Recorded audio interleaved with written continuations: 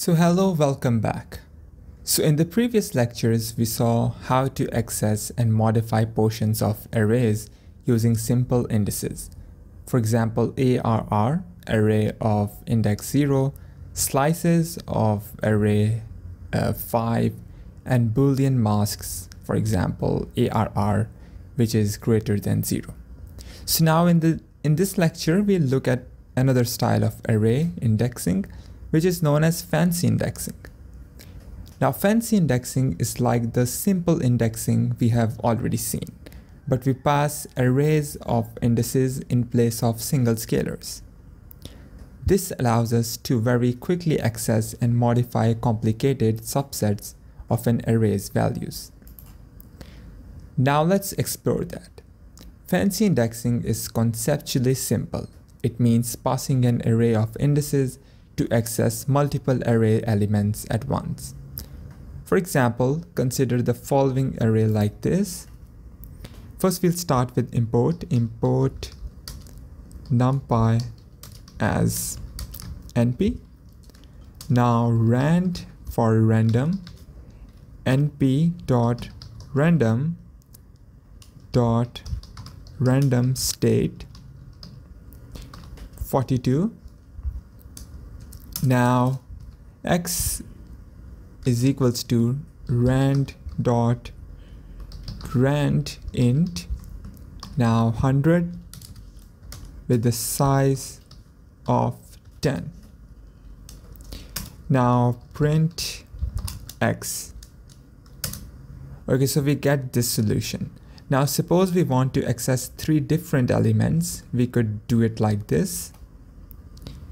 Now we will do that in the square brackets x, now in the square brackets 3, comma x with index 7, comma x with index 2. Now we'll get this. Okay. Alternatively, we can pass a single list of array of indices to obtain the same result. Now ind is equals to 3, 7, 4. Now we get this. Oops. Yeah. X. Okay, so we get this.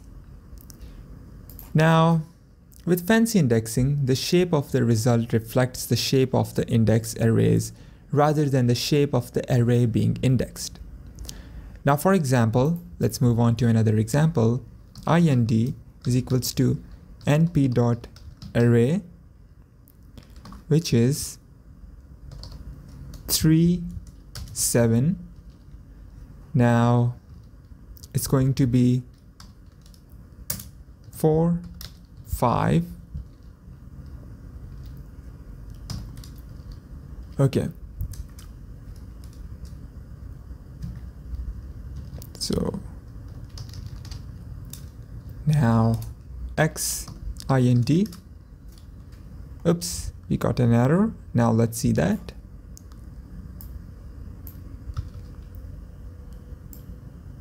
Okay.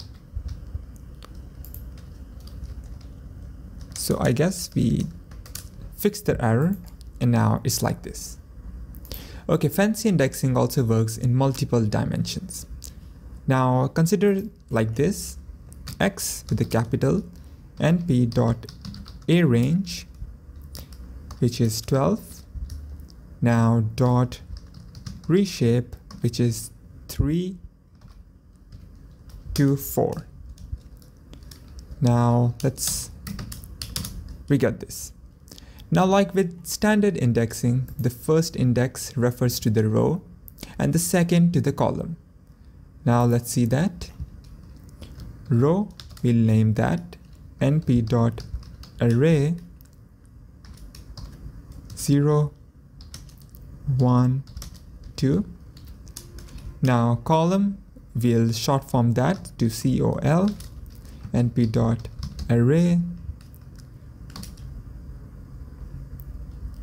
We'll go with 2, 1, 3. 2, 1, 3. Okay, now x row 2.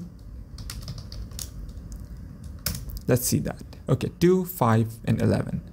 Notice that the first value in the result is x, which is in the square bracket 0 to 2, and the second is x 1 to 1, and the third is x 2, 3.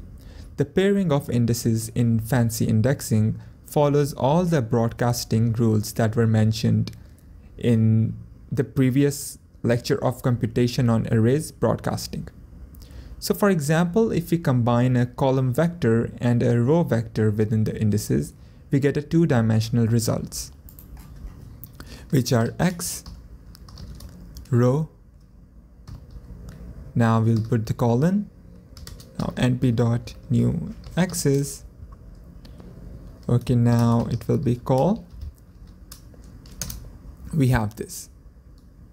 Now here each row value is matched with each column vector exactly as we saw in the broadcasting of arithmetic operations.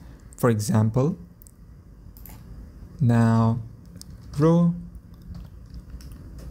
we have np.new x's. It's gonna multiplied by col, and we have this. Now it is always important to remember with fancy indexing that the return value reflects the broadcasted shape of the indices, rather than the shape of the array being indexed. Okay, so now let's move on to another lecture in which we will discuss the combined indexing.